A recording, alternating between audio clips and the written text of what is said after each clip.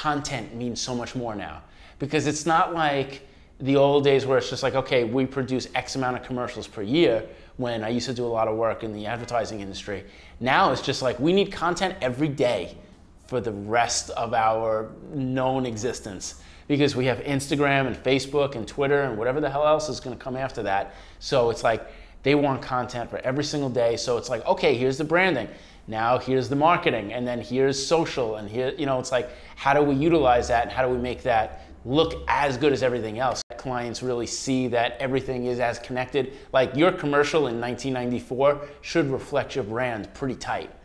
And I think people are understanding that social media in general is just this nonstop commercial.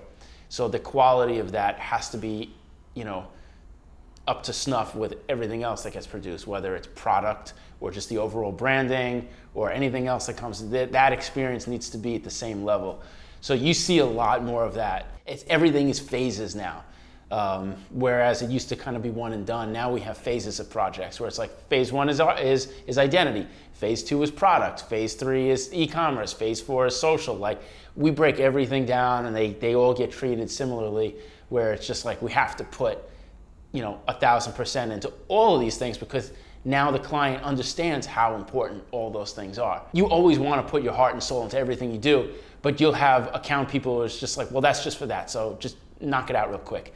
Like, creatives always want to do everything as best as they can, because it's an opportunity to keep creating. So now that it's becoming more of a thing that people understand, we get that opportunity a lot more. So we're able to just continue to be creative every single day, which is great.